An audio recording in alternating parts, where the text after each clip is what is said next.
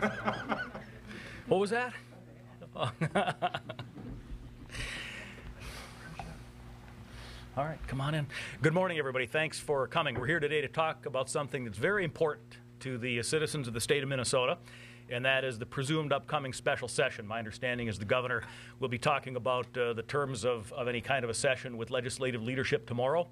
But I'd like to highlight something I think is extremely important. I have had legislation drafted to repeal what has come to be known as the warehousing tax. And of course, that is a tax that applies to goods that are stored, and businesses will be hit hard by this, resulting in undoubtedly less business here in this state, unemployment and the like. And so my plan is, once we're able to put in legislation for the special session, to put this bill in, hopefully author it and get it through. Why this tax, you may ask? Well, as I've traveled around the state and talked to people, talked to constituents, as well as folks from all over Minnesota, the sense for me is that this particular tax is toxic, that it is having a ripple effect on lots of businesses, and more importantly, frankly, why do we want a good business climate? Because we want hardworking taxpayers and families to be employed and to have jobs. And I believe it's going to have a very negative impact upon that. Now, people are saying, well, this thing doesn't go into effect until April. Well, any of you that have been involved in business at any level know that planning goes on well in advance for taxes. And so the sooner that we can get rid of this, the better. Now, interestingly enough, this governor has agreed that this tax needs to go. So he needs to exercise leadership and get it done in the special session. Now, why aren't we talking about other taxes? Well, because I believe this is a bipartisan issue, and we need to take care of the disaster relief issue. We need to take care of Minnesotans that are struggling because of some of the things that have gone on that often do here in Minnesota over the summer with weather. And so I only want to talk about those things that we agree upon. And the governor has said this warehousing tax needs to go. The only issue is timing. And the sooner we do it, the better it will be for Minnesota's economic health, and the better it will be for families and people that need jobs. So I'm really hoping that the governor will agree that this is something that's important, it's something that needs to be done, and it's something that needs to be done during the special session. I'm pleased to be joined by a number of my colleagues here. Obviously, we're in the interim. A lot of people are working out of town, whatever, so it's great to get this many people up here to show support for doing this. I appreciate it. I'd point out that Representative O'Neill is the Small Business Caucus co-chair in the House, and so she has particular interest in this issue. And of course, everybody up here has families, businesses in their district that are being impacted by this, and we're very concerned about it. So with that, if anybody wants to add anything, great. Otherwise, I'd be happy to take some questions. Senator, how would you replace it? That tax is forecast to generate about $85 million next year. How would you replace that? Well, first off, let's talk about things like the fact that we have now subsidized politicians through restoring this credit that you can get for giving to political campaigns. Maybe the first thing we ought to take a look at is whacking ourselves. Secondly, the legislative auditor reported that we are very sloppy on recovering our Medicaid funds, taking care of our Medicaid program. We are subsidizing River Center. We're doing all kinds of things that I think we could look at to make this work out. But a couple of points need to be made, Bill. One is that the governor says we're going to repeal this next spring. We're still going to have the same issue. So if the governor is concerned about how do we make up for the alleged lost revenue, that same problem is going to be in existence when we come into session on February 25th. And then secondly, this governor and this Democratic legislature increased spending by over $3.1 billion. $3.1 billion. I think they can find $85 million, but as I said here, there are just a couple examples. We'd be certainly happy to help them. But leadership would be saying, look, we've created a problem, as in the governor and the Democratic legislature. We need to fix the problem. And part of that is taking just a teeny bit of their excessive spending back. Senator, the governor says that he will not call a special session for disaster relief if you insist on bringing this up. Not you personally, but the Republicans. Are you willing to risk giving aid to people who need it for this? No. First off, it's not in my control. Obviously, this will be a deal worked out between legislative leadership, which of course is the Speaker, the Majority Leader Tom Bach, and the Minority Leader David Hann in the Senate, and Kurt Doubt in the House, and the Governor. So they'll be working this out. No reasonable person would say that we should hold disaster relief hostage to other issues. It's the Governor that said that, not Republicans. And we certainly should not do that.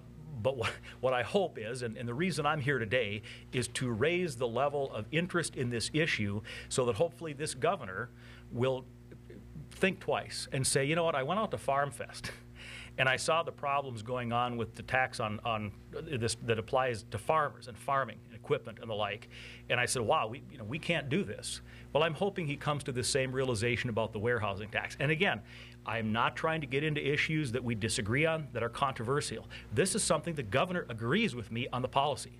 It's just for some reason he doesn't want to take care of the problem now. But doesn't your leader, pardon me, one follow-up, doesn't your leader represent you folks in the caucus, and are you going to agree to go along with what Senator Hann says? Yeah, I'll go along and not bring up warehouse tax? I spoke with Senator Hann last night, and he gave me the authority to say on his behalf that he supports the position of repealing the warehousing tax. I don't know how those negotiations are going to go. It would be out of line for me to speculate on that. But do I have full confidence in Senator Hann and Representative Doubt to do the best that they can to try to do the best thing for the people of Minnesota, which is get rid of this tax? Yes. I guess if the governor is going to be willing to say, fine, then we won't do disaster relief, well, that'll be on the governor. Senator, you mentioned as one of your 4 examples the political contribution refund. Are you offering your gubernatorial donors that preference when you? I am not right now, no, and I don't know if I'm going to, but I'm not right now. I'd prefer that it go away. And secondly, why does it seem like you and Representative Zellers are trying to one-up each other on this? I mean, you call a press conference, he issues a news release on it, he's doing a survey, you're highlighting this again, you've been highlighting it for a couple of weeks now. Is this playing well with the base? I can't speak for Representative Zellers. He's more than capable of speaking for himself. I have been bullish on this issue since day one. I have taken the position that this is a very bad thing for Minnesota, and I have functioned as a senator to try to do what I believe is right for the state of Minnesota. I certainly am not trying to one-up anyone. Representative Zellers got the email like everybody else to be here today. I'm glad that he's with me on this because it's the right thing for Minnesota. So are you speaking as a senator today or a gubernatorial candidate? Yes. I'm not sure that I'm not sure that you can necessarily say, well, I'm up here today and there are no implications for both. What I'm telling you is that I'm here today because I'm an elected official, and I have the ability, hopefully, to influence this issue, and that's why my colleagues from the Senate are here, and we're here to try to do the right thing for the people of Minnesota. And obviously, I'm running for governor. I'm not hiding that, but you'll notice today we're here as senators and representatives. So let me try it this way. Do you think you'd be doing this press conference if you weren't running for governor? Yeah, I think I would. I mean, obviously, yes. I'm not doing this because I'm running for governor. I'm doing this because look at what's already happening to the economy. I mean, after the Republicans passed their biennial budget in the spring of 2011, we've seen nothing but forecasts for revenues in excess of projections, to the point that this Democratic governor and this Democratic legislature had an additional $1 billion to work with during the last biennium that came in above forecast. What's the forecast for June or July, the first month of the governor's new budget? $20 million shortfall relative to expected revenues. So we're already starting to see the damaging effect. And so, yes, I'm here because I'm a senator. I'm concerned about the state of Minnesota. So just to be clear, the governor had said he would absolutely consider repealing the warehouse tax if there was a way to pay for it. To be clear, you do not have a sort of an itemized list to come up with that $85 million? I've given you some examples. We certainly could come up with an itemized list. But, Barrett, I find it fascinating that this governor chose to increase spending by over $3 billion, increase taxes and fees by over $2.1 billion. He was more than willing to lead on that. He's led the charge on let's tax Minnesotans more, let's spend more.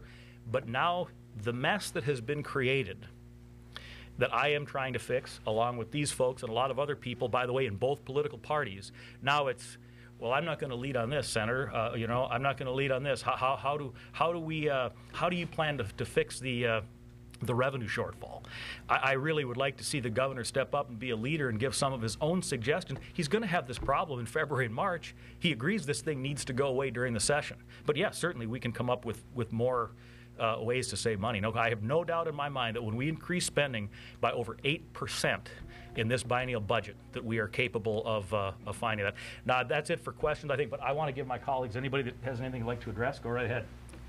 Warren Limmer from Maple Grove.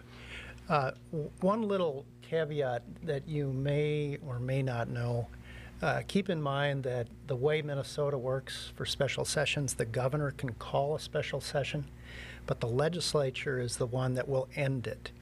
They're the ones that will call for the adjournment, so any session can go on as far. And that's why it's so careful, why others are so careful in wanting to orchestrate special sessions.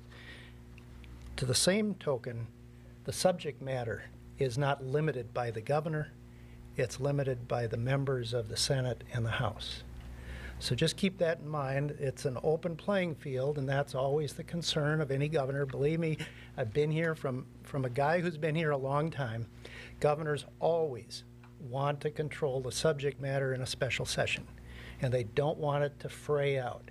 And so that's why we're having this discussion about whether or not there's other issues that are of an equal priority to that of emergency relief and perhaps this farm tax issue. We happen to believe there's a few other issues that are of equal concern and can affect the number of jobs and the job quality in the state. We agree that the financial security of our families comes from good jobs, not necessarily government programs. Senator, what else should be on the agenda? I have no other agenda other than promoting this particular one right now, and I agree with Senator Thompson, and I am not here other than my role as a legislator who believes that this is the appropriate and timely issue to address immediately. Senator, the governor doesn't control the agenda, but the majorities do.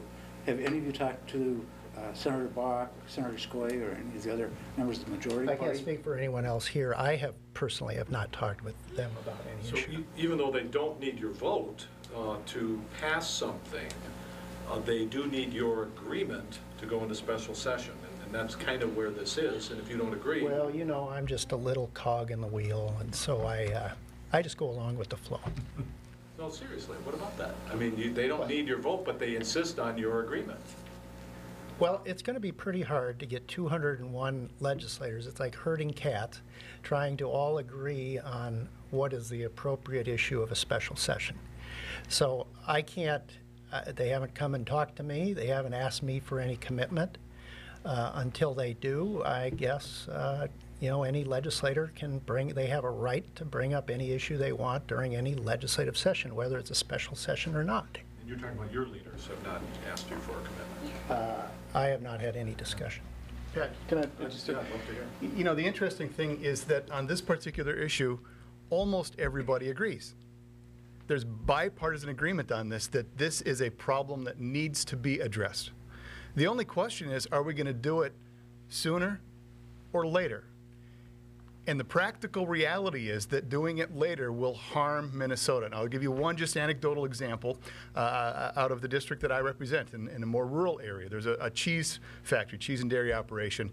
They were going to expand. They are now going to expand in Wisconsin. And the district that I represent borders Wisconsin. We run into this competition problem all the time. And it's little things like this and, you know, the piling on of all the various taxes and regulations that we got in this last session that, you know, 10, 20, 30, 40 jobs are not going to be in the district that I represent. They're going to be in Wisconsin. Now, why would we let that happen when we can fix it in a couple of weeks? Everybody agrees this is an issue that needs to be addressed. pretty much everybody agrees. There's absolutely bipartisan agreement. And the governor has agreed we should address this. The only question is, do we do it sooner and stem the bleeding, or do it later and let Minnesota get harmed? I say let's do it sooner, and that's the right thing to do.